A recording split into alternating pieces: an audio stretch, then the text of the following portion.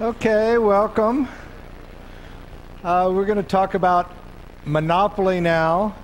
This is the polar opposite of competition. As we'll see, competition has all those desirable aspects that we like.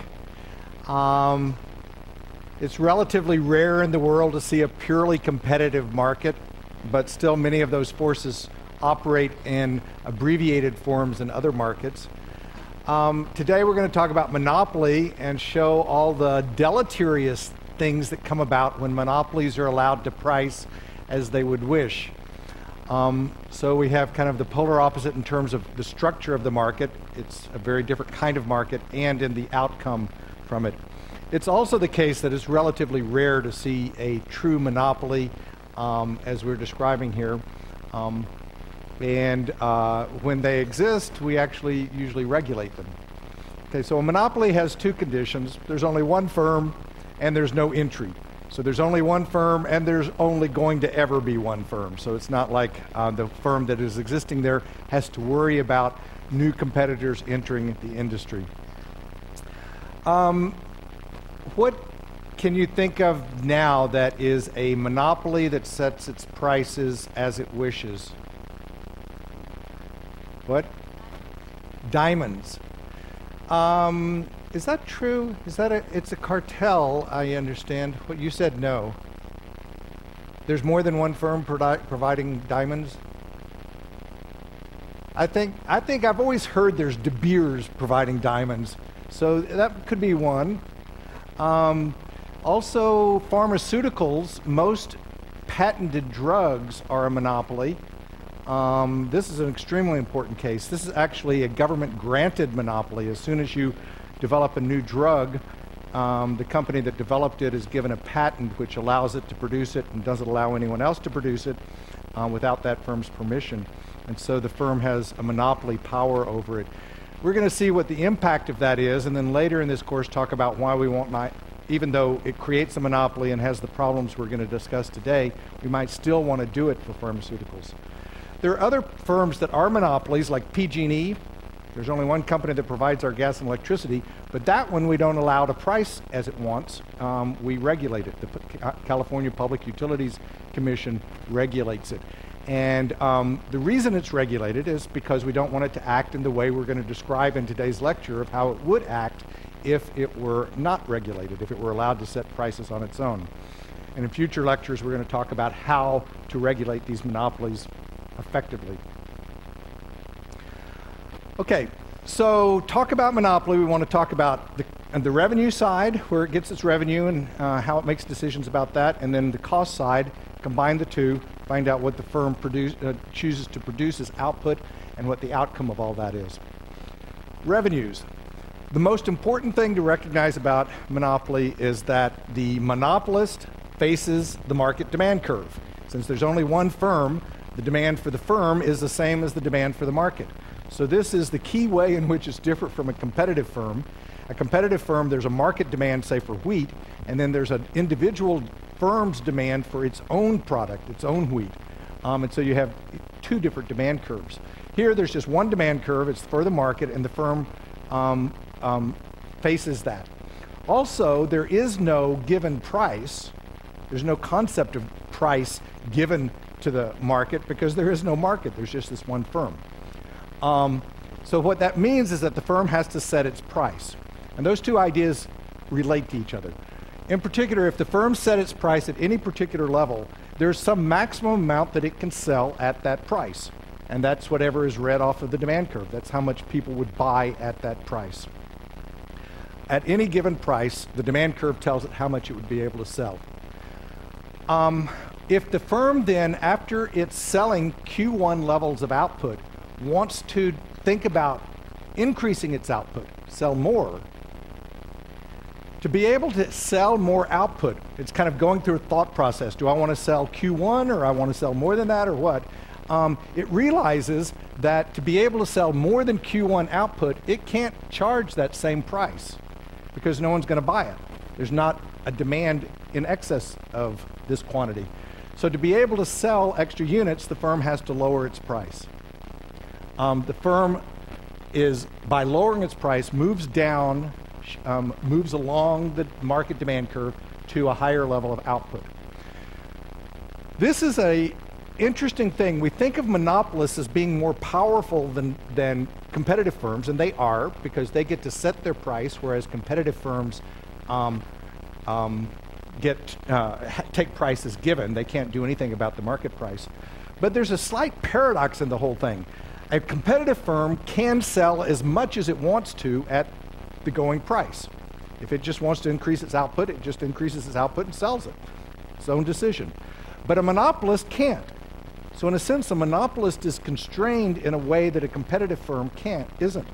A monopolist, if it wants to sell additional output, it has to lower its price to get someone to buy that output, because it's already selling as much as it can at the higher price. If it weren't selling all of it, it just increases output by meeting market demand. What this means is that the process for the firm to decide on how much to produce is a little more complicated for the monopolist. It has to make a comparison of how much benefit it gets from expanding its output compared to the cost of doing so. And to do this, we use a concept called marginal revenue. It's the same as every other marginal idea. It's what is the impact of one extra unit on the revenue of the firm. So it's how much extra revenue does the firm get for selling one extra unit. For a competitive firm, if it sells one extra unit, it gets whatever the market price is. So there's no reason to distinguish this concept there. It's very clear. But with a monopolist, the firm can't sell an additional unit of output at the existing price. It has to lower its price. And the amount that it has to lower it is something we want to look at. So the first thing to recognize is that we have a demand curve, and then what I'm going to draw here and hope to convince you is that the marginal revenue curve is below the demand curve and touches the demand curve at this axis. Okay? So it is below it, and it splays out as you go further down. It gets further and further below it, a little farther out you go.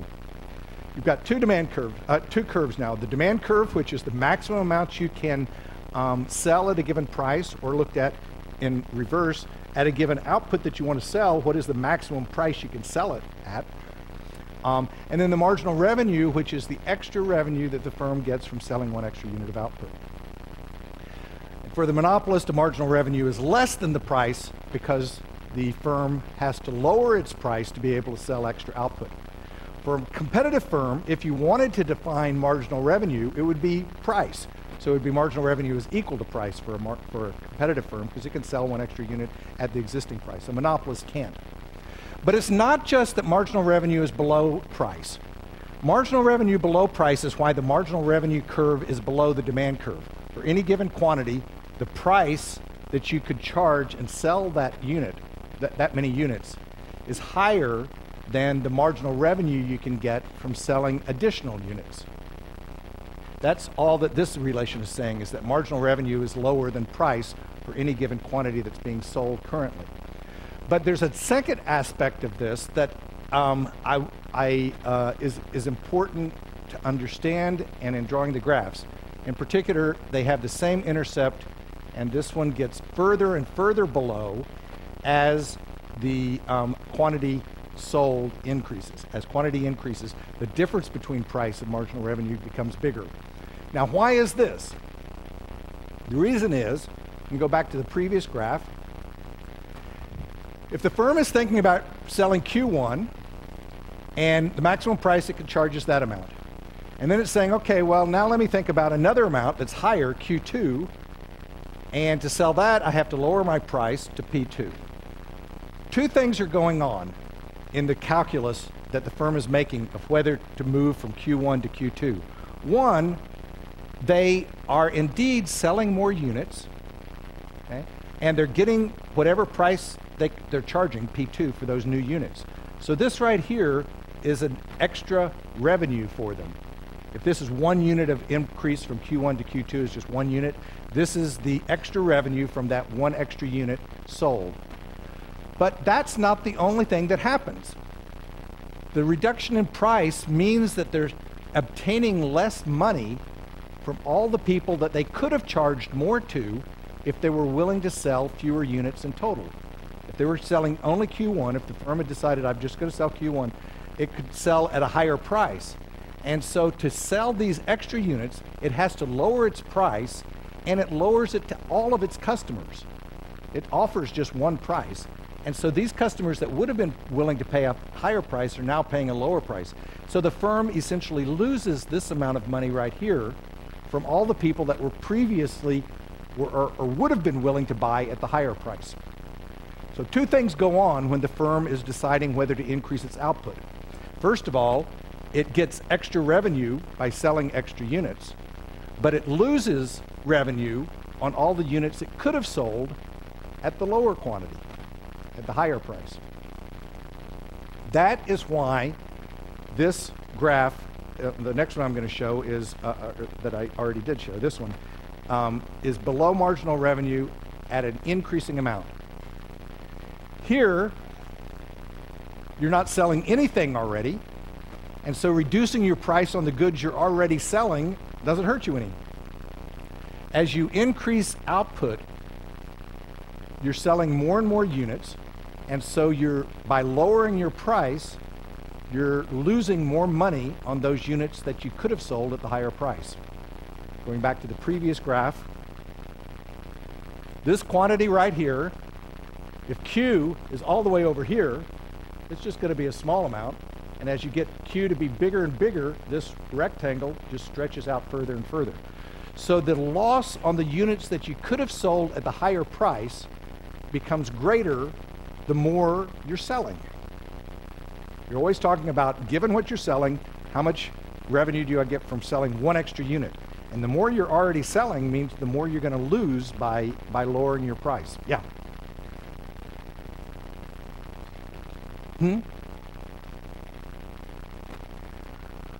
On the shape of the demand curve?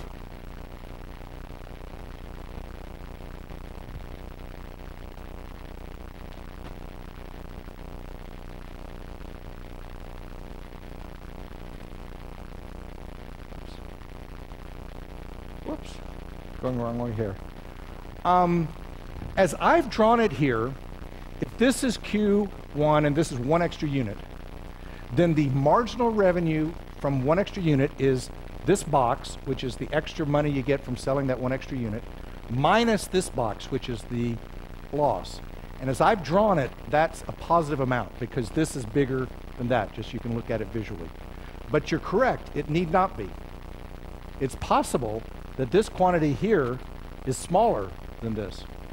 And in fact, on any demand curve, there will be areas where increasing output actually reduces your revenue. You lose more on the units you could have sold at the higher price than you make on the extra units that you sell at the new price. That's a very important point. As I've drawn it though, the marginal revenue is positive because this extra revenue exceeds this loss on the units that you could have sold at the higher price, and that's what we have here.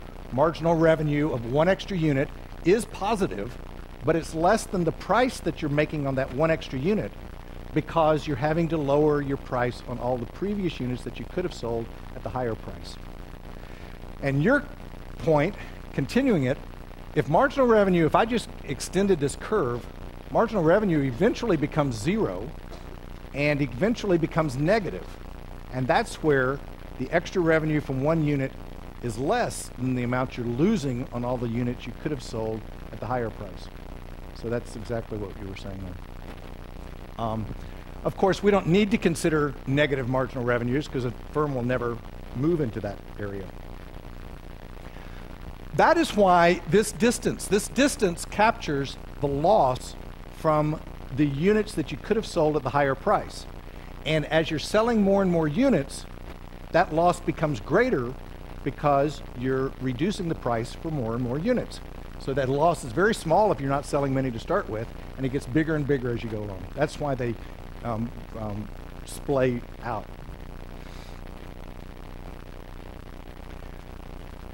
Okay, now the costs of the firm. Cost of the firm we've already been over. We have marginal cost, average cost, just as we would expect. We don't need to say anything about them at this stage. We're going to talk about it a little later about what they are. All we know is that the marginal cost curve has to go through the minimum of the average cost. That's just by definition. So the curves have that relationship to them, each other. Let's put them all together. Now, if you're a kind of person who says, oh, let's look for intersections, you'd be kind of hard-pressed to figure out which intersection is relevant because you've got 4 of them here. The question now is, what will the firm choose as its output level and its price? The easy way to do this is just to walk through the decision process of the firm. The firm starts out with very little output and asks itself, should I produce 1 extra unit? The cost of doing so is read off the marginal cost curve. The revenue from doing so is read off the marginal revenue curve. And since marginal revenue exceeds marginal cost, then the firm will produce 1 extra unit because they get more revenue than it costs them to produce it. So the difference between the two is in a sense, marginal profit, the profit for that 1 extra unit. And then the firm increases output and asks the question again. Again, marginal revenue is greater than marginal cost. And this will continue until marginal revenue is equal to marginal cost. At that point, the firm will stop. It doesn't want to go further because marginal cost then exceeds marginal revenue, and the cost of producing 1 extra unit exceeds what it gets in extra revenue. So it would lose money by increasing its output any further. So it stops at this intersection. Now, so that is an easy process where we're marching the firm through levels of output. It's not the intuitive way you think about how firms make their choices. You would think, well, a firm sets its price. But this is an equivalent way that is ties it in more easily with a competitive market. The firm starts out with very low level of output and increases output until the extra revenue that it gets from an extra unit is equal to extra cost. So it stops there. That tells us what the output level is. And as soon as we know the output level, we know what price the firm is going to charge. It's going to charge the highest price possible that can sell that level of output. Any price below this amount, and that's read off the demand curve. What's the price at which it can sell this level of output? Any lower price is unnecessary because it could sell this amount of demand plus extra. It could charge a lower price and only sell this amount, but it doesn't. There's no reason to. Why should it lower its price if it doesn't have to? And it can't sell a price higher because if it tried to price higher, it couldn't sell all this output. And it already knows that this is the level of output that maximizes its profit. So it wants to be able to sell all that output. That means that has to be the price. And you then calculate profits as the difference between the price and the average cost at the level of output that the firm is producing. The firm is producing at that price, and this is the average cost at that quantity of output. So that's the profit per unit. Number of units, that box right there is the profits that the firm makes.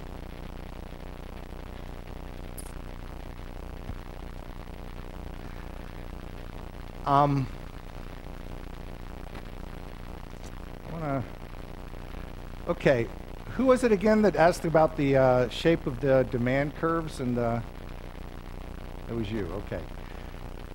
We can return to that because it's actually an important issue that I didn't draw on the graphs. Suppose you were to extend the marginal revenue curve to where it became negative. So you just extended this down here. There is an area in which, like we showed earlier, if you increase your output, the extra revenue you get from the extra output is less than the amount you lose by reducing price on all your previous units. You're selling so much that reducing your price on the previous units really hurts you a lot, and it's negative. But why is it that we can ignore that? We never have to draw it. You would never have an intersection of marginal revenue with marginal cost where marginal revenue is negative, because marginal cost can't be negative. It can be zero. What's it good with a zero marginal cost? Think of one. What? Software, internet books, All those things are, after they've been created, it's essentially free to give it to an extra person. But you can't have negative marginal cost. And so we don't really need to extend this and consider that region. What that tells us is that the firm, it's another way of saying the firm will never be in the area of the demand curve where marginal revenue is negative, where increasing output actually reduces its revenue. Yeah. Subsidies, yes. And in fact, that's a good example. If you want the firm to produce more, the firm could, no matter what the marginal cost of the firm is, it will never choose to go beyond where its marginal revenue is zero. I mean, it would only go there if its marginal cost is zero. But if you as the government or we as society want the firm to produce more, then we would need to subsidize it, and that would induce it to move out to this marginal. Essentially, its own marginal revenue would then not be negative because it would get the subsidy plus its own revenue. That's a good point. So what we have in equilibrium is that profits are positive, price is greater than average cost, and price is greater than marginal cost. Notice that price is necessarily greater than marginal cost because because marginal cost is equal to marginal revenue, and marginal revenue is less than price because the firm has to drop its price to sell more units. What we have then is a series of undesirable outcomes which are just about the flip of what happens in competition. We have price is greater than marginal cost. It's because the firm sets its marginal revenue equal to marginal cost, chooses output level at which marginal revenue is equal to marginal cost, and yet marginal revenue is less than price because it has to lower its price to sell an extra unit. So that means that price ends up being greater than marginal cost. What that tells us is that we're not at a social optimum. We're not at the desirable level of output from a social perspective. From a social perspective, we should produce more of this good. People's willingness to pay on the margin is equal to price, and yet the cost of producing an extra unit is less than that. So from a social perspective, we should be producing more of this good. Essentially, what a monopolist does is produce too little of a good, and it does so because it wants to have a higher price, and the only way it can get the higher price is to sell less of the good. The firm still has a trade-off. It can't have its cake and eat it too. If it wants a higher price, it has to sell less of the good. But it's willing to give up some units of output to be able to get that higher price and maximize its profits. And that's what is harmful from a social perspective. Second, the profits are positive. And insofar as you like the idea that consumers don't transfer income more than is absolutely necessary to keep the firm in business to the firm, then you would think this is not desirable. Price is greater than average cost, which is just another way of writing profit equals is greater than zero. What this means is each person is paying more than their cost, their fair share of the cost of production. And price is greater than the minimum of the average cost, which means that we're not producing at the lowest possible cost of producing this good. Finally, there is no mechanism to eliminate waste. This is a little bit more subtle, and it's a little less strong than you might think. The firm has an incentive to reduce waste. That is, if the firm is wasting in its production processes, it would make more profit by eliminating that waste and keeping the profit. So it would have a reason for doing so. But unlike a competitive system, there's nothing that will force it to do so. If the firm is making less profit because it's wasting, it could just continue doing that. In a competitive industry, if any firm is currently wasting and making zero profit or whatever, other firms would enter, see that as a profit opportunity, drop the price, and the firms that had been wasting would have to quit wasting or go out of business. There's no such force operating here. There's no possibility of entry that would eliminate the waste. So the firm would choose to waste and choose not to waste, but if it happened to waste, there's nothing to prevent it. Yeah.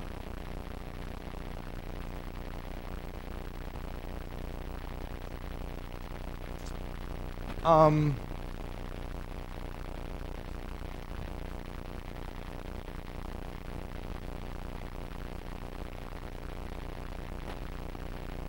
only way it would occur would be by an incredible coincidence. Did you ask the question? Yeah. It's hard keeping everyone, which good. Okay. The only way this would occur is if marginal revenue happened to intersect marginal cost right here. So it's possible, but it's exceedingly unlikely. I mean, you could, if all you'd have to do to get this curve to give that to you is shift the demand curves and marginal revenue curve up until this marginal revenue curve intersected marginal cost at that point there. At that point, the firm would be producing here, it would read price off of its demand curve, its shifted up demand curve, and would be producing where at the minimum of the average cost curve.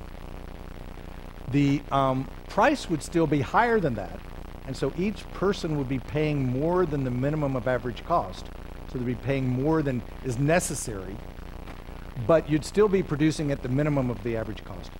It's exceedingly unlikely, and I think you could, from a general perspective, you can just say there's, it's not going to happen. But it's a good distinction for you to make.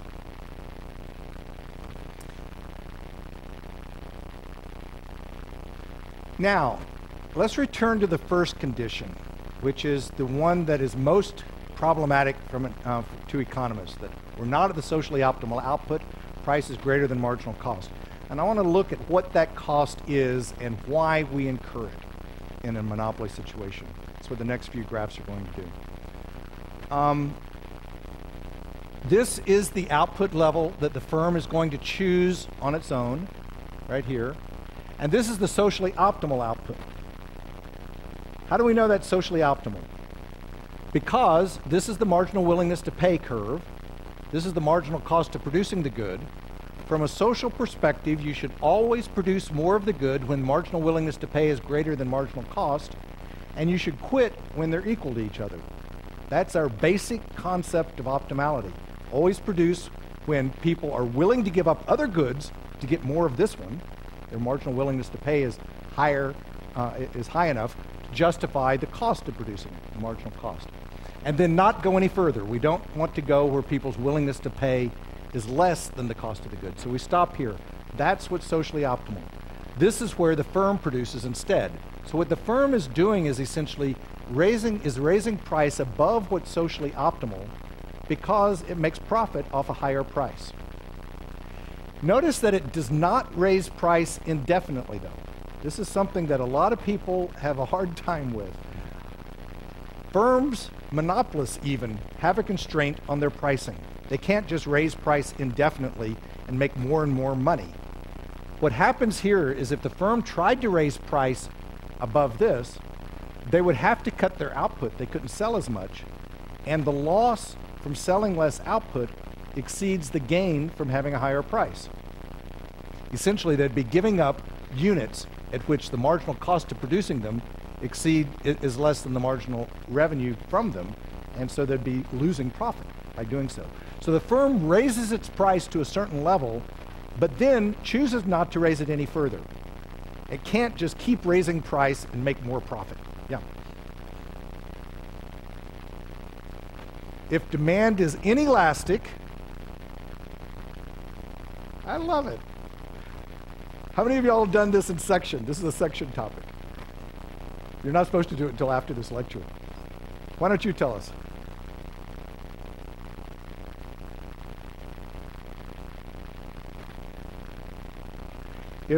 If demand is inelastic, what does that mean? That means that if you increase your output, if you increase your price by 1%, inelastic demand means your output is going to decrease by less than 0.5%. So what that means, if the firm is facing inelastic demand, the firm is always going to want to increase its price because it gains more from increasing its price than it loses in output. That means that the firm will never choose to produce where it's inelastic demand. It will always keep raising price. Eventually, demand becomes elastic. Eventually, price is so high that a 1% increase in price is a big amount. So it will always eventually move up to that area. Interesting thing for you to work out at home, this point where marginal revenue is 0, that's where elasticity is equal to 1. And where it's below 0 is where elasticity is equal to less than 1. This is the inelastic part of demand. And as you can see, a monopolist will never be in the inelastic portion of demand. It will always choose to raise its price at least that amount. Okay, but where was I going? Okay, so the firm is going to raise price above what's socially optimal, decreasing output. And there is a loss to society because of that. This deadweight loss is the loss to society from having the firm price above marginal cost. These are the units that the willingness to pay exceeds the cost, and we're not producing those units. With the monopolist, we're producing these units. If we could increase production, consumers would get this amount of extra benefit, their willingness to pay, and it would only cost us this amount. And so we're losing those potential benefits. Another way to look at it is as we go from the socially optimal output to the output that is the monopolist's choice, we are losing the benefits of the consumption, the reduced consumption. The way the firm raises its price, again, if it raises its price, it has to reduce output. Even a monopolist doesn't get a free lunch. And so if it wants to raise price, which it does, output has to reduce. And society loses from that lost output because that output provides benefits to people that are in excess of the cost of that output. Now, we're going to use these kinds of graphs over and over again in this class, and you're going to be using them probably the rest of your life to think about situations like this. So I want to go through in detail how each party to this transaction in this market is affected. So I want to consider the impact on consumers and the firm of moving from the monopolist price to the socially optimal price and see what all the impacts are.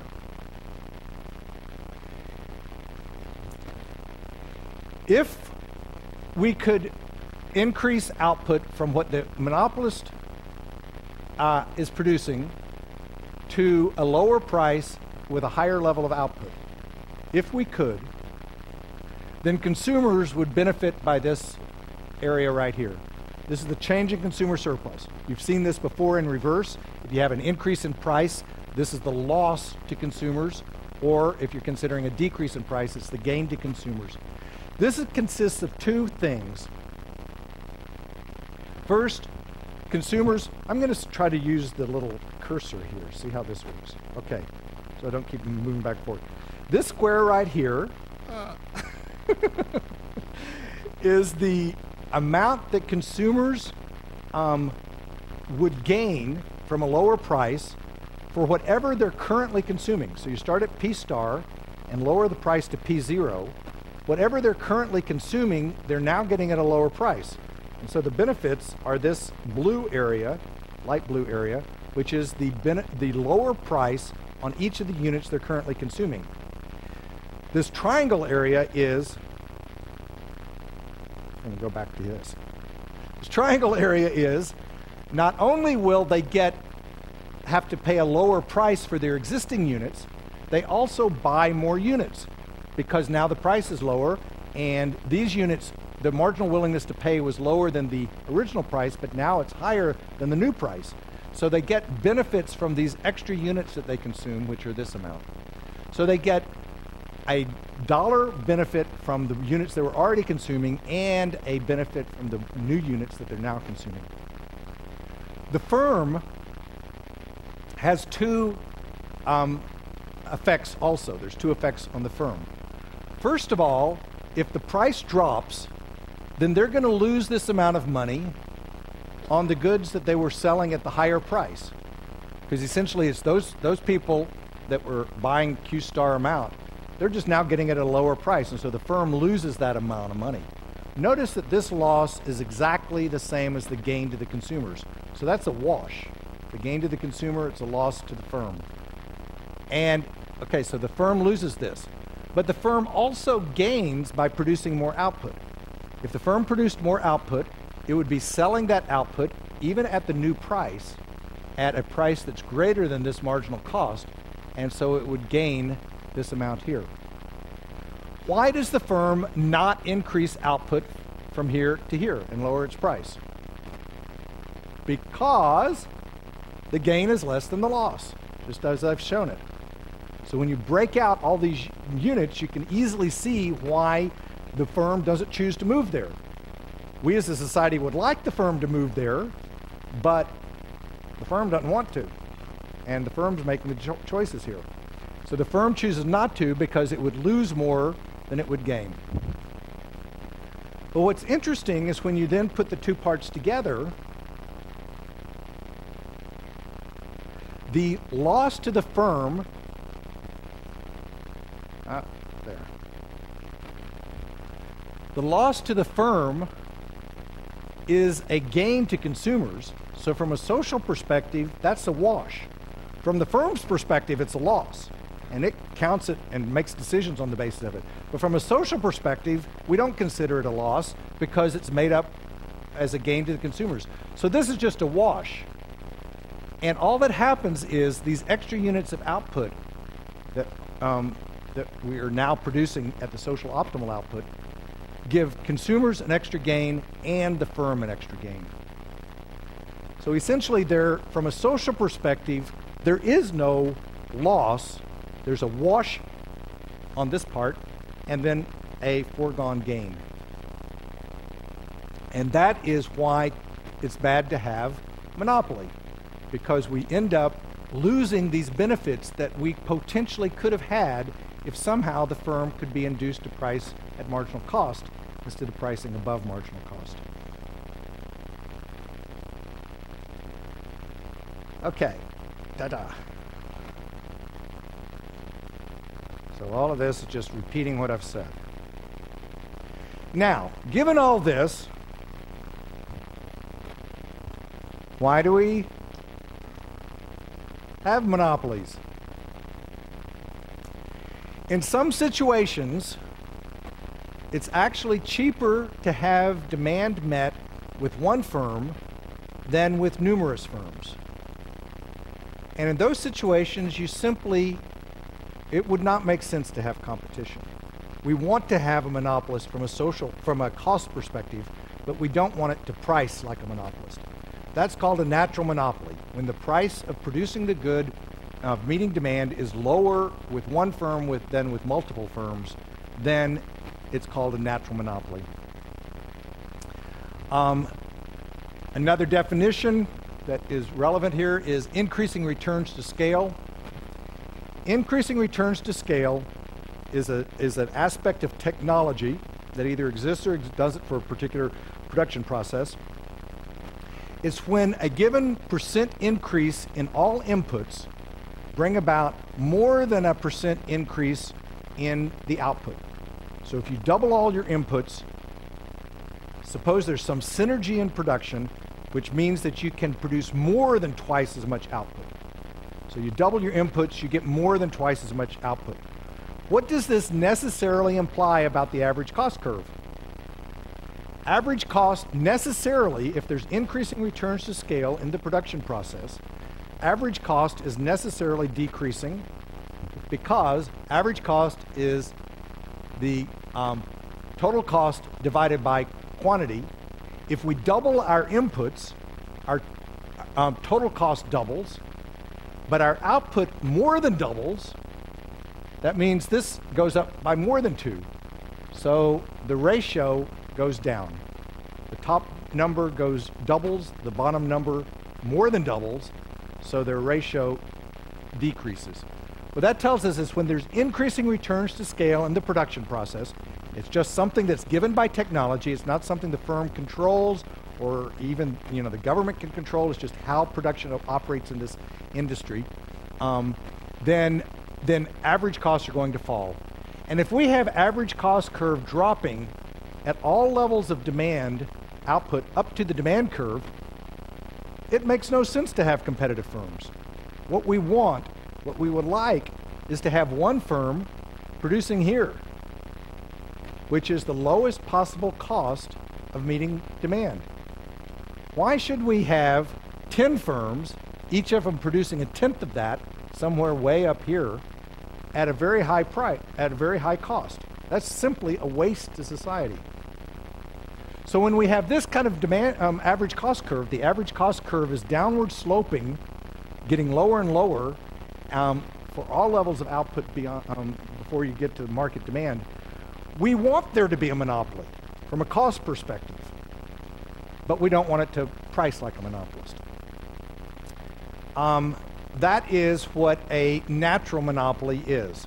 And in those situations, any attempt to bring about competition will necessarily fail. And so we just need to resign ourselves to the fact that there should be one firm, but we can't let it price like a monopolist. If we tried to take this firm that was producing somewhere out here and break it up, what would happen is you'd have a lot of firms that are producing extremely high cost. If any of them happen to gain market share, kind of get an advantage over their competitors, it would sell more. Its average cost would go down. It could undercut its competitors. That would get it even more of the market. It could continue on, and it would just, one of those firms would eventually move out and take over the market. So even if we tried to bring about competition here, it would fail. In a situation with natural monopoly, we have the basic dilemma that we cannot have the advantages of competition, and yet we don't want to have a monopolist that's unregulated.